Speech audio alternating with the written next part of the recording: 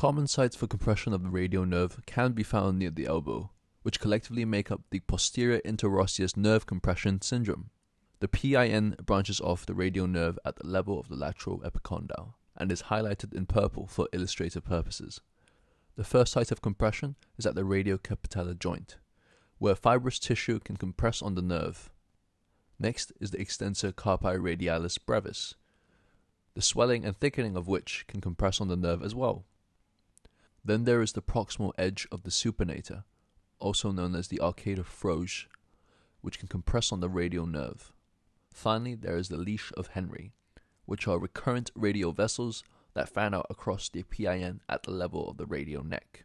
This whole region is also known as the radial tunnel, which is described to be around 5 centimeters in length from the level of the radiocapitellar joint to past the proximal edge of the supinator. The floor of this tunnel is formed by the articular capsule of the radiocapitellar joint. The lateral walls are formed by the extensor carpi radialis muscles as well as the brachioradialis, and the medial walls are formed by the biceps tendon and the brachialis. Unlike the superficial radial branch, which is shown in blue, the posterior interosseous nerve is a motor nerve and does not have any sensory innervation. Therefore, the compression of it is unlikely to have sensory symptoms.